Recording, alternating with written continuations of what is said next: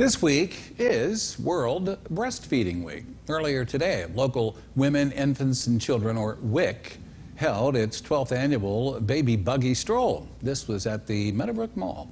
Officials say that the event celebrates and provides support for breastfeeding moms and raises awareness for the benefits of breastfeeding. Some items that the moms were given, in addition to the goodie bag, included baby monitors and diaper bags and baby gates.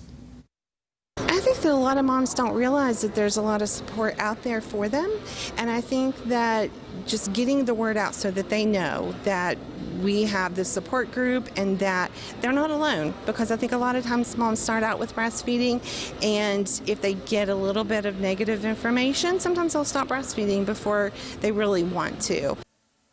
And if you are a breastfeeding mom or a pregnant woman and you missed the Baby Buggy Stroll today, you can still reach out to your local WIC program where you can get information or assistance.